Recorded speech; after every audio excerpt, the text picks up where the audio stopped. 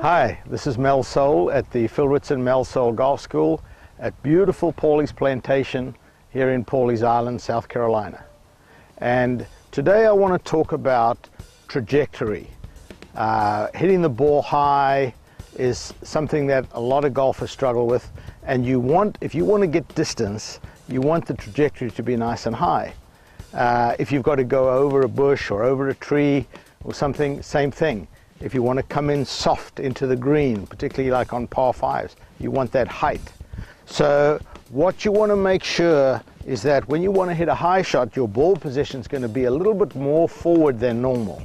So my normal iron shot position is about 2 inches inside, but if I want the ball to be high, I've got an 8 iron here, but I'm going to play it right there because I've got a tree in my road and I need to get that ball up quickly.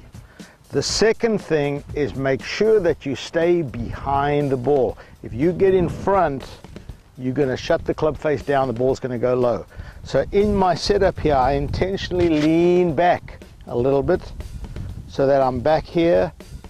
And then from there, when I go through, I want to really feel like I'm staying back behind it. That's going to allow this ball to go up nice and high. So this is kind of what it would look like. Playing the ball slightly forward, tilting the shoulder down just slightly. That ball's nice and high, going to come down really soft. Takes a little bit of practice to get used to it. Persevere and work through it.